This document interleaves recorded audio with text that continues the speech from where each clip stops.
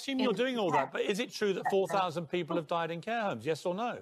Okay, well, I'm glad you appreciate that we are doing that. I think it's really, really important to take the steps that we can. I'll tell you what's really important is that you just answer straight questions.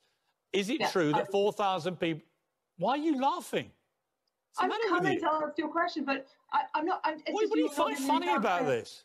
I don't think it's funny in the slightest. Well, why do you keep laughing then?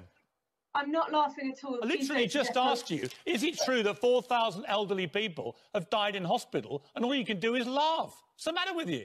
I'm not laughing. Please don't suggest for a minute that I'm laughing. We literally just saw you laughing. Okay. I have not been, but it feels like you're shouting at me, not giving me a chance to answer. I've asked you a question 3 times now and you won't answer it. Is it true? Let me try one more time.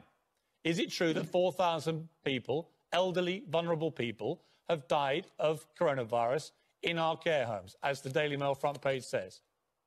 So the data we have from the ONS, which is the source of robust, reliable data, tells us that up to April the 3rd, 217 people died of coronavirus in care homes.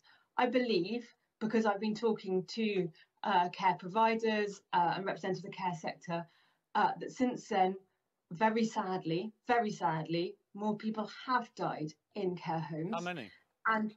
And we are working to make sure that we have that data, but it's really important that our data is accurate and timely. Well, how many more do you think may have died? Give me a ballpark. You know, I don't think it's appropriate for me to give you a ballpark figure for something as serious as this. What's appropriate is that you, as the care minister, should have some idea of how many people are dying of this virus in care homes.